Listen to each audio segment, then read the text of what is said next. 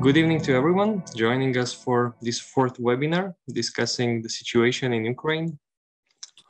In light of the recent developments, I think we can all agree that it is about time that justice is served for victims of crimes committed in Ukraine, be it in international courts or domestic courts. So we have recently learned the ICC prosecutor has announced the opening of the investigation, and on 26th of January of this year, the Grand Chamber of the European Court of Human Rights held a hearing in the interstate case, which also involves the downing of the MH17. And also importantly, the question of effective control over the territory from which the Buk surface-to-air missile was launched on 17th of July 2014, killing 298 civilians, including 80 children. The MH17 case is also heard at the District Court of The Hague, where 4 defendants have been charged by the prosecution after the joint investigative team delivered its findings. Today, we are joined by some wonderful speakers to share greater details with us, namely Eliot Higgins, founder and creative director of Bellingcat. Bellingcat investigation team has, for instance, provided the origin and movements of the Buk missile launcher, and Piet, chairman of the MH17 Disaster Foundation, gathering the relatives of the direct victims of the disaster. For obvious reasons related to the Russian aggression in Ukraine, Margarita Sokorenko from the Office of the Agent before the European Court of Human Rights at the Ministry of Justice of Ukraine has apologized herself for not being able to join us today. Each speaker will have up to 10 minutes for the intervention, but before I pass floor to Eliot to share with us Bellingcat's findings and myths and counterclaims surrounding the downing of the flight, I invite our audience to leave their questions in the Q&A box anytime during this webinar. And once the interventions of our speakers are finished, we will proceed with the questions. Please also specify if you are addressing the question to both speakers or just to one of our today's speakers. Eliot, I pass the virtual mic to you and the floor is yours. Thank you. It's obviously a very, very changeable period, I think, in the relationship between Russia and the West. And I kind of foremost in my mind is how this is going to impact both the trial in the Netherlands and also the international attempts at accountability around MH17. I think many of the actions being taken at the moment in the West with regards to sanctions and other actions really should have been taken when MH17 was shot down, not now. And had it been taken, maybe we wouldn't be in the situation we are now with Ukraine being invaded. So we're also now looking at the court cases. We have the defense will be presenting their case soon. I think that's going to be something that's very difficult for them to do in the current circumstances, not least because one thing that we found very interesting during our investigation process and talking to the joint investigation team is how much the what we call the counterfactual community around MH17 played in kind of preempting the defences that could be made in court, the non-legal defence, that is the claims that imagery has been falsified or comes from unreliable sources, or there's some kind of issue with some of the public imagery that's there. And alongside that, we also now have the information that's come from the joint investigation team itself and what's being used by the prosecution that goes beyond the open source material. That is extremely compelling evidence of all the aspects of the case. So the defense has a very difficult position. I mean, they also have the position now that they're representing people on behalf of effectively an extremely unpopular regime at the moment. So I am curious to see how they're actually going to present things in court. I am also curious if they're even able to get paid anymore because of the sanctions. So maybe they just worked because they haven't had their bills paid recently. But beyond that, obviously, I mean, I think everyone who's familiar with the case and is familiar with the reality of the situation understands that there will be guilty verdicts coming, and what that actually means now is a little bit difficult to say because we expect these verdicts in the later part of the year. The question is then what impact will that have? There's only so many sanctions that we can put on Russia, and it seems that quite a lot of them are being put on at the moment. So I think what this will more likely do is make sure that those sanctions and other, things that have been done with Russia are kept in place. And we know from our own research that we'll be publishing in the coming weeks and months that we have more in Russia that will be of relevance to the international community outside of MH17. So I think there will be a fairly constant drumbeat of bad news for Russia that will remind people of why these sanctions are in place in the first place. And I think at this point, with regards to Ukraine, Putin has a lose-lose situation. I mean, if he, pulls out and tries to get the sanctions lifted, it'll be a massive personal embarrassment for him, and he'll be seen as a failure in the eyes of, his supporters, and everyone who isn't his supporter inside Russia and outside Russia will still be furious with him. Anyway, if he keeps fighting this conflict, it's likely to be a very violent and bloody conflict. There will be losses on both sides. There will be images coming out from Ukraine that will be horrific and they will be well covered. There are ongoing activities that we're involved with to collect evidence through open sources and preserve that evidence for future accountability work. What's been quite different between the situation in 2014 and what's happening now is the kind of open source community around Ukraine kind of existed from day one of this conflict, and even prior to that, this conflict, breaking out, when videos and photographs of Russian troop movements, the same sort of ones we saw when we were studying MH17, were being identified before the invasion and geolocated, and information being kind of gathered from that, because this community exists already, who are just an online community of people who are, have been following the conflict since 2014 and have a lot of experience. And that's allowed us to feed that immediately into a process of data collection and verification that is being put into archives of information that will be made accessible to any accountability process that requires them. And we're already in contact with a number of organizations who are either legal organizations, lawyers asking for information, or directly with accountability organizations who are working on these cases. So there's a very clear desire for that information to be shared and used by those organizations, which is a real shift from what we saw in 2014. And I think really a lot of those lessons were learned by those kind of organizations because of the aftermath of MH17, that there was this recognition of the value of the open source evidence, even though it took probably a couple of years really for that to propagate among those kind of communities. But now it has. I think it is, especially with the conflict in Ukraine as it is at the moment, looking back at that MH17 evidence, I think with the court trial coming up very soon again, I think we're going to have that in the kind of a mind of a lot of people. It may, I think, reignite a lot of interest in the case internationally. And I think that could have a real impact on how, again, the kind of West perceives these sanctions, that these are not just temporary measures, but these are long-term measures that need to be in place until Putin is no longer in power. Thank you very much, Eliot. Thank you for highlighting the contrast with 2014, the challenges that we were facing back then, the open source community especially. Now let's give the opportunity to the other speaker. Piet, can you perhaps share how victims perceived the proceedings and how it impacted their life from the beginning?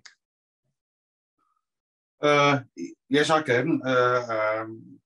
But first of all, on the 17th of July 2014, MH17 was shot down with a bug surface to air missile, and that missile came from the 53rd Russian Army Brigade in Kursk and had been secretly transported across the border to a field near Pervomaisky, right under a busy international air route, escorted by separatists supported by Russia.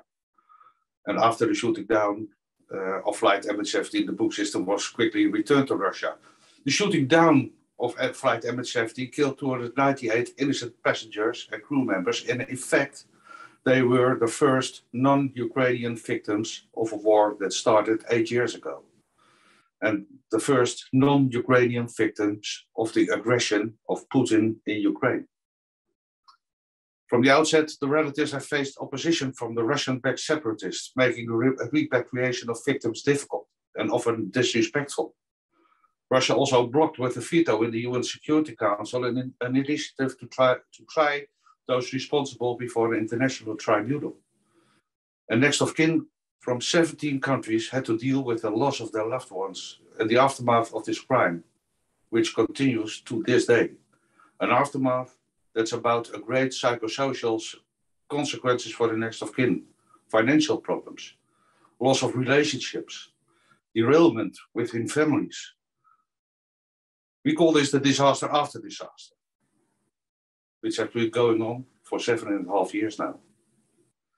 Last September and November, maybe you can remember, 104 relatives exercised their right to address the court. And all 104 statements were as impressive as they were said. But also the anger of the relatives about the constant obstruction by Russia in all investigations and all legal procedures, the disinformation and lies came forward in almost all speeches of the next of kin. After the disaster of the Dutch Safety Board initiated an investigation into the cause of the disaster. Parallel to this, a criminal investigation was started by the joint investigation, you mentioned it, consisting of representatives of the police and prosecutor officers of the Netherlands, Ukraine, Belgium, and Malaysia. The joint investigation carried out further investigations into the origin of the book system, the course of events prior to the shooting of flight MH17, and the events immediately afterwards. And also, of course, into the persons who were responsible for the downing of flight MH17. And Bellingcat also did extensive research, and Eliot Higgins told us so. In March 2020, the investigation led to the start of a criminal investigation against the first four suspects in the District Court of The Hague. And to this day, next of kin are involved in a number of legal proceedings, and I will go through them. The criminal case. 94 days of court hearings have been held in the criminal case against the first four suspects up till now. 3 suspects aren't participating in the trial and are tried in absentia. Suspect Pulatov is represented by 2 Dutch lawyers. The next of kin are represented by a team of 8 lawyers. And in the criminal case, the following questions need to be answered. Was the plane shot down by a Ploeg missile? Is the missile fired from a field near Pervomansky? And did the suspects have a role, if any? And did they commit any crimes? And which crimes? The prosecution has presented overwhelming evidence in this case, drawn from countless tapped conversations, satellite images, photos and videos, witness statements, open sources, investigation by domestic and foreign institutes, etc. The criminal file comprises at least 65,000 pages. And in the indictment in December last year, the prosecution demanded life sentences against 4 suspects. Next week, on the 7th of March, the trial will resume and we will listen to the plea of Pulatov's lawyers for 12 days of sessions, 12 days. We know that these 4 will never serve their sentences if convicted, but it's important for us that an independent court makes a ruling. That verdict will also make clear what role Russia has had, because if the court confirms that the book system was a Russian system, and the book was fired from a location under control of the Russian-backed separatists, then the role of Russia and Russia's responsibility is proven. The criminal investigation into others involved in the shooting down of MH17 is still ongoing. It concerns those who pressed the button, the crew of the book trailer, but also those higher up in the hierarchy, right up to the Kremlin.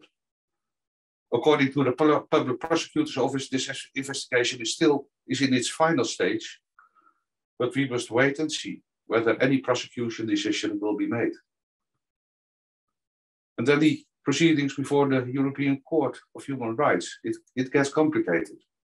482 relatives have complained to the European Court of Human Rights about the human rights violation due to the downing of flight MH17 and Russia's questionable role in the aftermath of the disaster. The court has yet to make a decision on the admissibility of the complaints before the substantive hearing can begin. But first, the interstate complaints from the Netherlands and Ukraine are dealt with by the Grand Chamber of the European Court. The Netherlands have filed a complaint with the European Court against Russia for the downing of flight MH17, and Ukraine has filed a complaint against Russia for human rights violation in Ukraine, including MH17. These complaints will be dealt with simultaneously by the European Court. The first hearing of the court took place on the 26th of January, with delegations from the Netherlands and Ukraine facing the Russian delegation. And I must say that was a very impressive hearing, because the tensions between Russia and Ukraine were there on a very hard point, a very high level. But also a small group of relatives, about 4 relatives, filed a complaint with the European Court against Ukraine, because Ukraine had not closed their airspace. This case is still ongoing also. Other relatives, almost all, gave priority to tracking down and prosecuting those who shot down the plane. But moreover, the absence of a decision to close the airspace does not give anyone carte blanche to shoot down a civilian airplane. The Netherlands and Australia have also formally held Russia liable for the shooting down of flight MH17, and this is a procedure under international law, whereby efforts must first be made to find a solution by diplomatic means. But Russia has walked out of the diplomatic talks, and the Netherlands and Australia are considering the next steps. Relatives have now become involved in complex procedure in a complicated geopolitical context. And all these procedures also affect each other. The ongoing proceedings, all the information about them, and also disinformation, Russia's obstruction and total indifference to the fate of the victims and their next of kin add to the suffering of the next of kin. But they, the next of kin, continue to fight for justice to be done. You know, in September last year, one of the next kin stated, and I quote, "I hope one day to conclude the air disaster in the knowledge that justice has been done, in the knowledge that civilization overcomes barbarism." Putin's insane war in Ukraine makes everything even more complicated. But first of all, our thoughts are especially with the people of Ukraine, who are currently suffering greatly under Putin's aggression. But we still hope that in the end, civilization overcomes barbarism. Thank you. Thank you very much for your intervention. I think you nicely highlighted the obstructions that Russia has been doing all the time. That brings me to my first question for both of you. To what extent do you believe that national and international proceedings are presently paralyzed by or obstructed by these actions by Russia? Because, for instance, Eliot, in a TEDx talk, you mentioned that you mentioned the power of truth in a post-truth world when facts are distorted. And in international law, under the concept of the right to the truth, there is an obligation of the state to provide information to victims or to their families, or even the society as a whole about the circumstances surrounding the human rights violations or international crimes. So my question is, from your perspective, also the work that you have done, to what extent are presently courts paralyzed by these massive state-sponsored disinformation campaigns? Well, I don't think the disinformation is really that much of a issue now, because, you know, with the case of MH17, I mean, there's been so much research done on it, both for the open source research and now, you know, the work that we're seeing from the Joint Investigation Team and the prosecutor's office in the trial. I mean, it's extremely detailed. They've preemptively addressed a lot of the disinformation that has been spread around MH17. I think they may have even set a couple of traps for the Russian by, you know, for example, presenting the missile casing where Russia presented falsified logs to claim Ukraine had it, and the prosecution had a bit of extra information that proved that Russia was actually lying about that.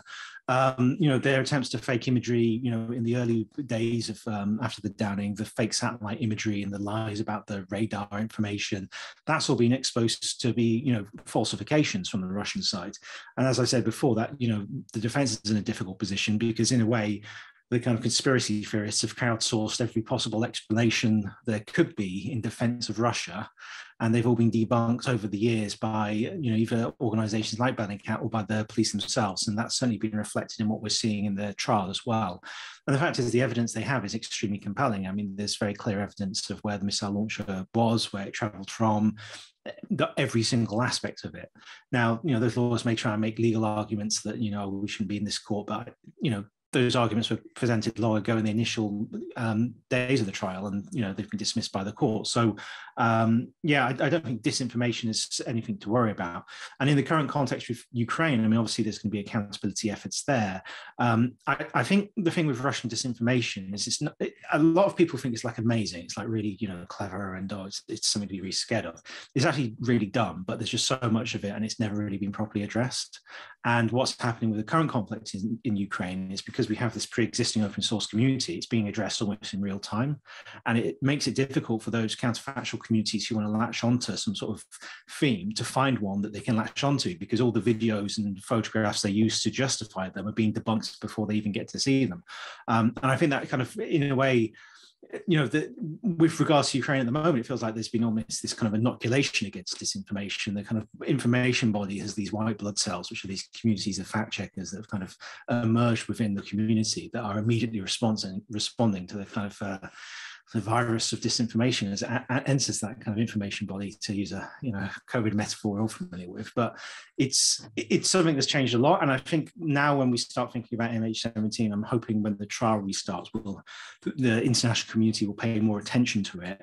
I think, I'm really interested to see what the defense is going to be, because it's going to have to be pretty spectacular to be something that hasn't been thought up already by a bunch of conspiracy theorists on the internet and already debunked. So I've absolutely no idea what they're going to be able to present. I mean, if I were those defense lawyers, I'd be embarrassed to turn up in court and present a defense at this point. I mean, the case is so strong, and with what's happening with Russia at the moment, I don't think it's a particularly popular situation to be in. But of course, everyone deserves a defense, and they deserve lawyers to make that defense. And it had to be some lawyers who do that, but it's still very difficult to see, a case being presented when you hear that, there was this kind of claims that some of the members of this conspiracy community on MH17 have been asked to present or create kind of evidence for the defense, or shared their findings with the defense, which is, like asking 9/11 truthers to appear in court to explain what happened to the Twin Towers. It's ridiculous, but we shall see. Thank you. Piet, would you like to follow up with the question? I have full confidence in the court, and all presented evidence is validated, is checked, double-checked.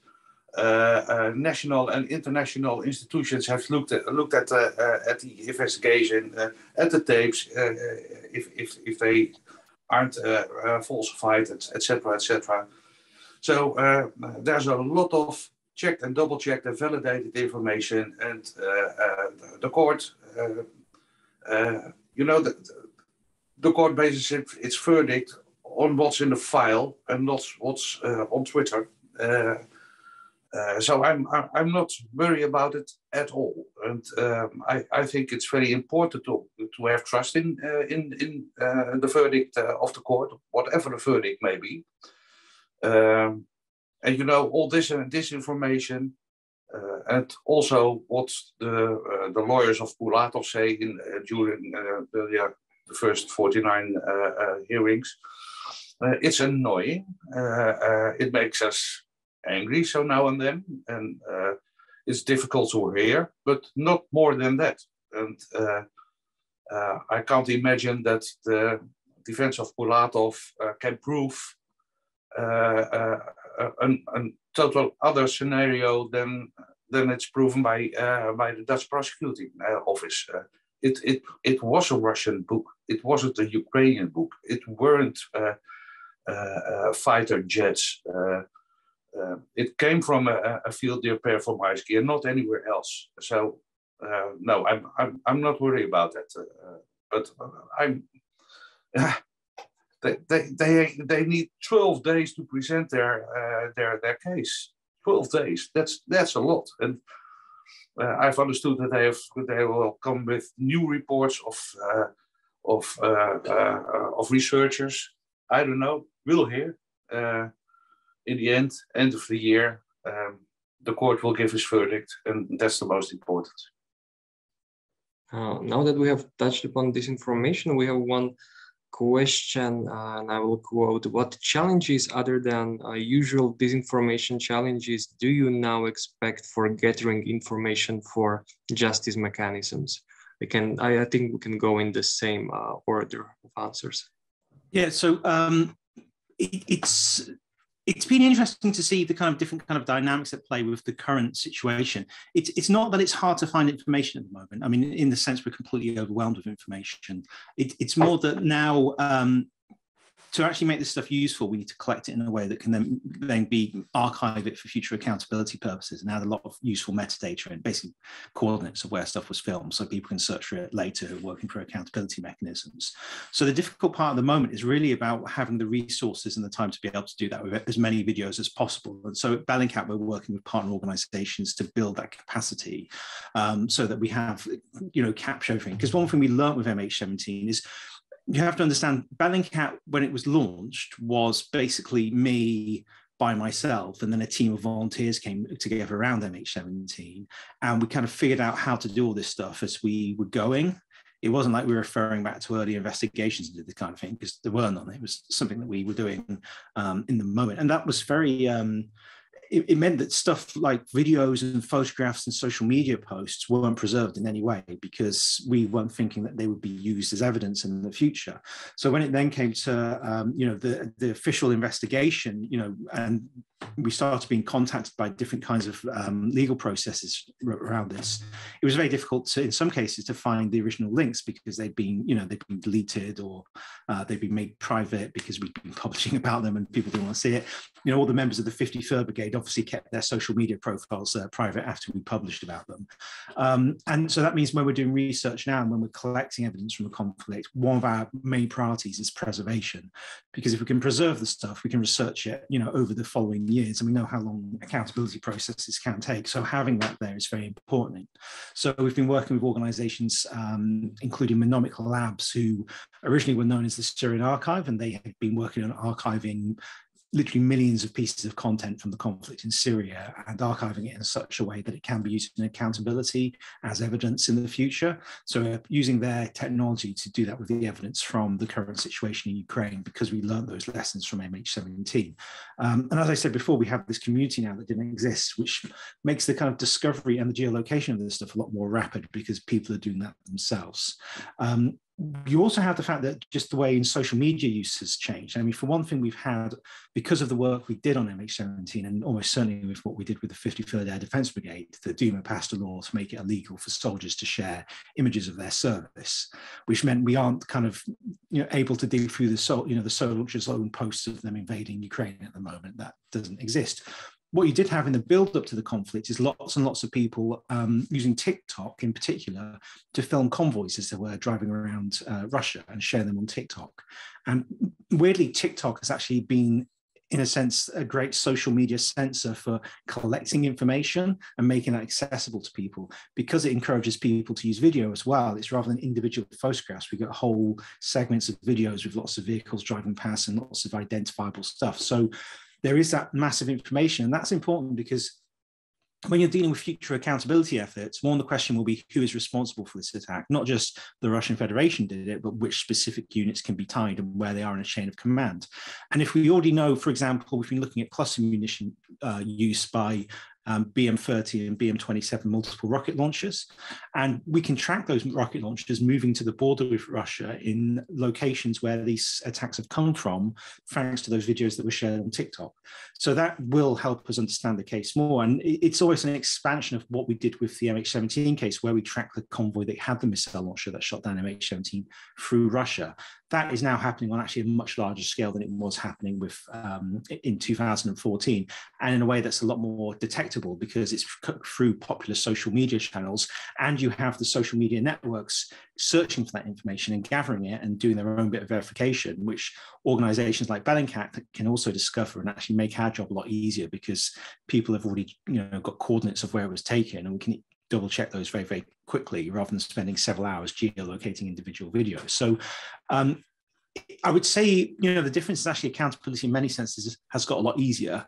I think what will be more difficult is the fact that when we get to these processes, I mean, Russia's not going to turn up at the International Criminal Court for their day in court. I mean, the way Russia is going, it's going to be like, a new North Korea. I mean, it's just going to separate itself from the world and think it can exist. I mean, I pity all the oligarchs around Putin whose rubles have suddenly become completely valueless and they must be wondering what went wrong.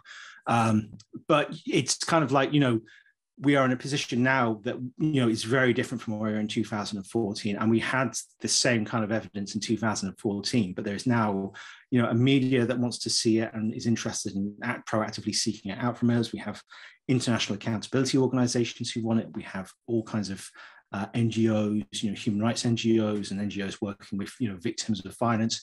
They want it. So for us now, it's really about gathering this data to make it accessible to as many of those organizations as possible, and also working with organizations to show them how to use open source evidence most effectively.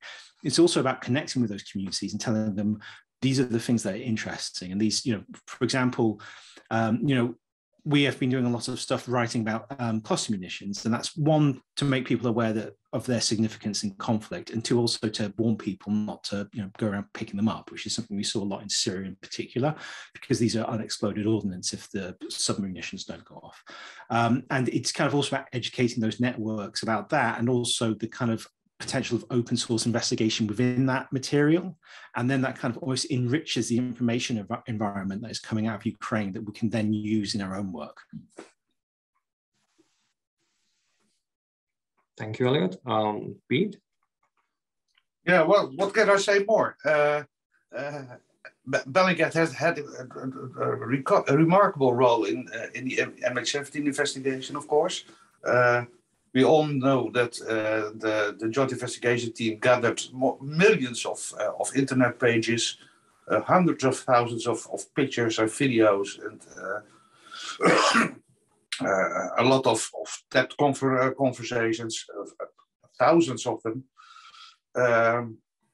But the Bellingcat helped the world, I think, with his open source investigation, and the world has learned a lot about it. But this wasn't the biggest investigation of the Netherlands in its history, and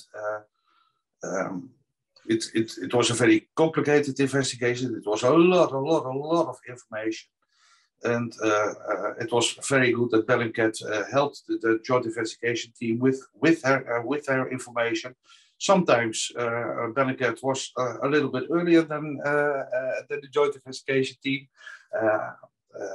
but the joint investigation team and the public prosecutor, they have to prove anything before court, and Bellingcat had another position in this. So handling all information that's about MH17 was extremely difficult. That is extremely difficult, and I think maybe that's one of the reasons why the investigation that's still going on is so difficult. You have get the proof from that information, and I don't think it's very easy to prove it before the court what the role of Russia and what the role of Kremlin was in the MH17 case. So yes, getting the information is very important, but we are a little concerned now. The developments in Ukraine. What are the consequences of the developments in Ukraine for gathering more information? Because the Ukrainian Secret Service had a very significant role in gathering all information. It's questionable if they will succeed in the future. I don't know. Thank you. And actually, that connects to our next question, which is, will the war have any more delays on the lawsuit? No. I can be clear about that. All information about the ongoing trial at this moment, the criminal trial in The Hague, all information is there. The court has the criminal file. So the war will not affect, in my opinion, will not affect the criminal proceedings at all. We have an independent court, and the independent court doesn't base their verdict on the news footages, but on the file, and the file is there. So in the end, in this criminal case, there will be, on the end of this year, will be a verdict. And but yeah, I'm a little worried about the ongoing criminal investigations, who are not in the court yet. And, but also the proceedings with a European court, these proceedings will go on. I'm not worried about it at all. Also, the European court is an independent court. Okay, Russia is pushed out of the court of the European Council, and yeah, the European Court is part of the European Council. But first, it were 17 judges. Possibly there are now 16 judges. But the cases before the European Court will still go on the basis of the evidence presented by the Dutch, Ukrainian, but also the defense of the Russian lawyers. So that will go on. I'm confident. Thank you for the answer. Eliot, would you like to touch upon it as well? I don't really have much to add to that. I mean, we're in a weird position at Bellingcat that we actually have court cases in Russia against us, so we aren't actually able to pay lawyers to defend us in Russia at the moment. So I mean, we weren't taking them very seriously anyway, but it's a funny position to be in that we can't actually... I'm also being sued in UK courts for libel by Yevgeny Prigozhin, also known as Putin's chef. I don't even know if he's able to pay his lawyers anymore. So it's kind of been one of the unusual outcomes of this legal case, but I'm very glad it hasn't had an impact on the trials at the moment and the European Court of Human Rights case for MH17.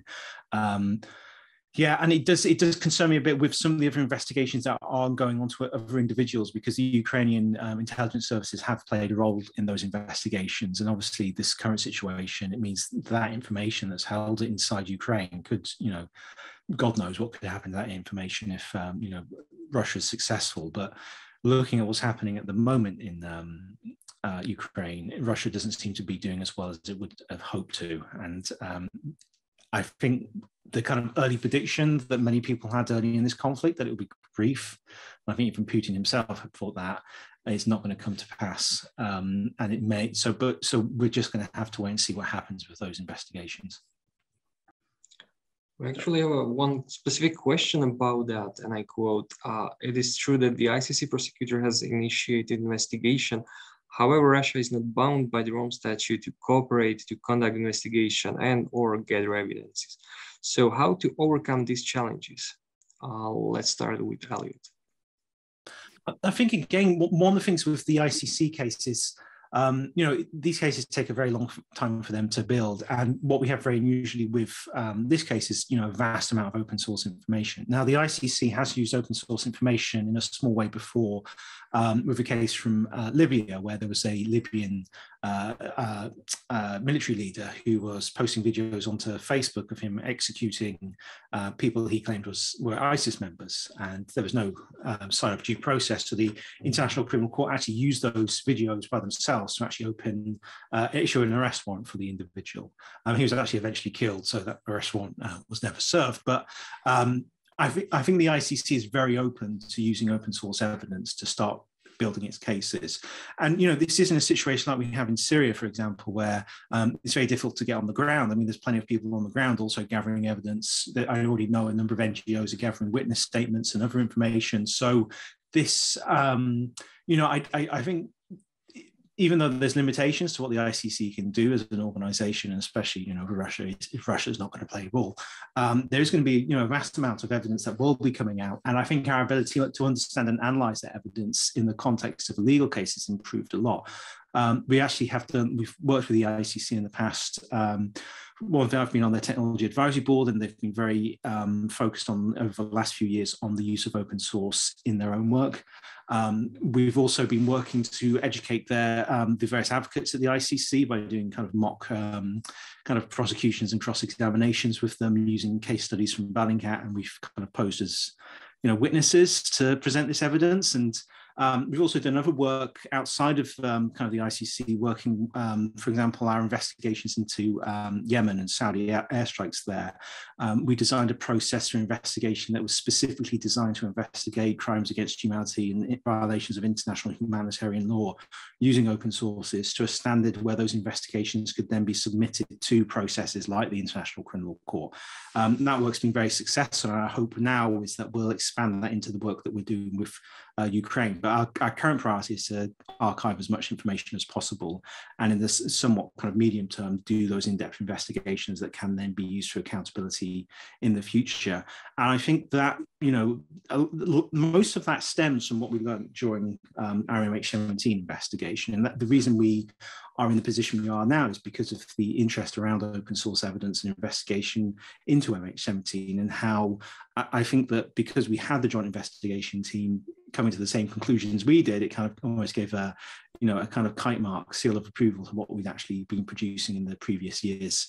And I think that's playing a really important role now in how we understand conflict. And my hope is that, in 2014, I really felt what happened around MH17 was a real catalyst for the growth of online open source investigation, in terms of how seriously it was taken as a field of investigation. Because before that, it was really seen as a weird little hobby. Like I used to go to journalism conferences and present the work, and it was like I was doing magic tricks on stage. I was like pulling a rabbit out of the hat and showing them geolocations and stuff like that. And it's become now, because of the work on MH17 in particular, I think something that's a lot more understood by all kinds of mainstream organizations. And as I said before, they're seeking out this information from us directly. And I think that, will make a really big difference in the future. And it's really, because of the work we've done over those past 8 years. Thank you. The same question for Piet, as we know that the developments at the ICC are very closely followed by the Dutch society. So I wonder how it is viewed by the Dutch citizens. I don't know much about the ICC. I've read about it in the past few days. It's very new to me. The ICC has no role in the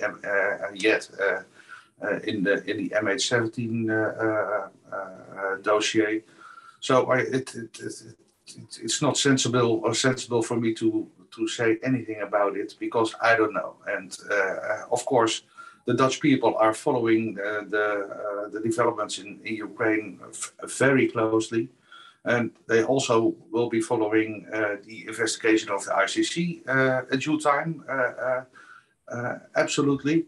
But I think it's too early for me to say anything wise about this, so I don't. Let's take a different question, this time for Eliot. That's about nuclear weapons. Does Bellingcat have a line of investigation into Russia's nuclear capabilities and posture? There's been kind of that one video that's been going around that's got people worried of ICBM being moved. But there's very little. Obviously, it's quite a big secret, and it's very difficult to, even with open source investigation, it's very difficult to really understand what they're doing. Beyond the official announcements, there's not much evidence that supports kind of any scenario either way at the moment. So basically what I'm saying is fingers crossed, because it's obviously quite a scary threat at the moment that there is this nuclear threat hanging over us from Russia. Yeah. It's what Eliot said. Let's keep our fingers crossed, and we are very worried about the developments in Ukraine and the acts of the lunatic Mr. Putin. But let's keep our fingers crossed that he won't use nuclear weapons. It would be devastating for world peace and for everybody in the world. So I don't know much about it, but I hope is just a threat and not more than that. Thank you for clarifying that. And Piet, in the latest European Court of Human Rights hearing, you mentioned that victims of MH17, that they are forcefully now playing a role in a power game of Russia. Can you perhaps elaborate what psychological impact it had on victims, on next of kin? Because we remember 298 chairs in front of the Russian embassy in the Netherlands. Yeah, you know, it has a great effect on the psychological effect on the next of kin.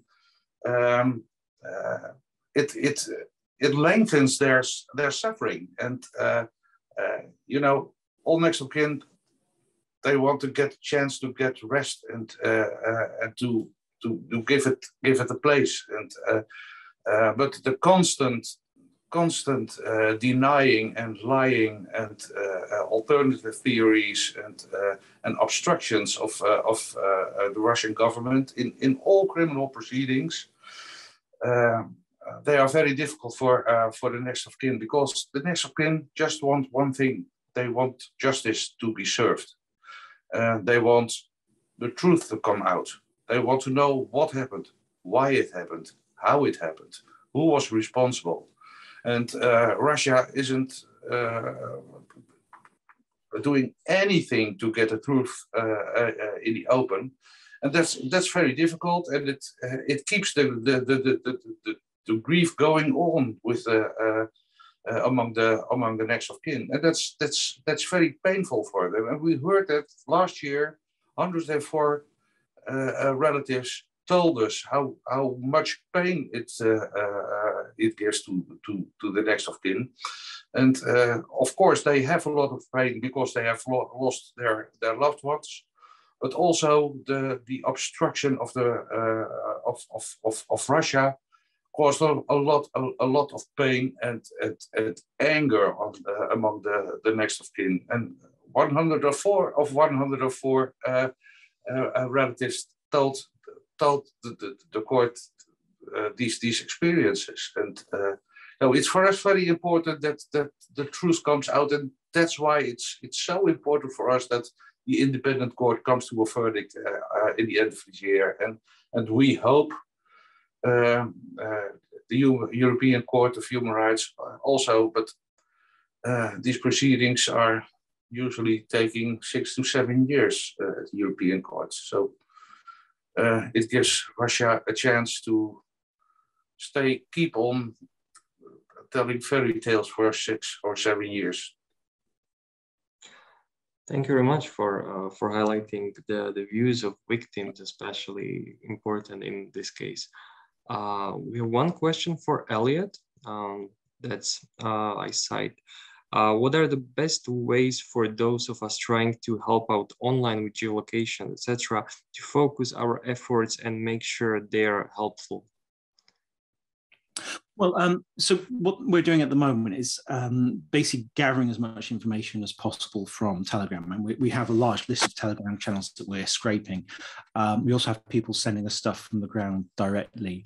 But what is most useful to us, we get lots of people offering to volunteer, but we have a kind of internal volunteer community that we onboard people on, because we're asking people to geolocate images from conflict zones as part of our volunteer community. We have to take them through training to deal with vicarious trauma and other issues that can come from that. And it's very important that we're dealing with that. People understand those issues. So when we onboard people, we make sure that's part of it. So it kind of makes that process a bit slow when we're bringing that volunteer community into Bellingcat, and we're planning to expand that. We have an internal volunteer platform for that. But what we do have is, I would ask anyone, if you find a video and you geolocate it, just tweet it out with the word geolocation or geolocated, because we are searching for that keyword on Twitter, and we will find anything with that word on, and we'll check it against our database of videos. And if it's not geolocated already, we'll pull it on. So if you want to get involved, the easiest way is literally just tweet out that you've geolocated something. You don't even have to tag Bellingcat or me personally. As long as it's there, we'll discover it. But I would really encourage people to do that, because it has actually proven to be incredibly valuable in the work that we're doing, because it takes a long time to geolocate a video. And if you're dealing with hundreds of videos a day, and it takes you several hours to do each video. That's obviously, for a small team, that's, means that it's impossible to do that. But if people are sharing videos and they put coordinates with them, we can go to Google Earth, look at those coordinates, and very quickly establish within a minute or two if it's the correct location. So instead of 3 weeks work, it's 1 day's work to go through all those 100 videos. So yeah, the best way to get involved at the moment is to do that. We are working very hard to bring together a basic coalition of organizations. We already are working with the Center for Information Resilience on producing a live map of videos that we've geolocated and verified. So you can find that on the Center for Information Resilience page. We're working with the conflict intelligence team, who has been working on issues related to Russian conflict for a number of years, including Ukraine and Syria, and MH17. They're actually a group of Russians who've been working on this, so they're taking great personal risks, actually even investigating this stuff, because Russia's, I don't know if they've passed the law yet, but they were talking about anyone who shares unofficial information about the conflict can face over a decade in prison now, and that includes the people in the conflict intelligence team. So these people take real risks to get this information out there. But we're working with those organizations to ensure that all the work that they're doing is being collected and archived. So when we get to accountability processes, we know that stuff's there. But yeah, anyone who wants to get involved at the moment, that's the best way to do it. Just write geolocation or geolocated on the tweet which you've done geolocation, and we will find it, no problem. And then we will be able to preserve that for future use. Thank you, Eliot, for sharing this insight. And the last question that we have for both of you. Authorities often keep their investigative techniques secret, often for good reason. What's the balance to be struck there so that publishing doesn't take away sources for traditional investigators?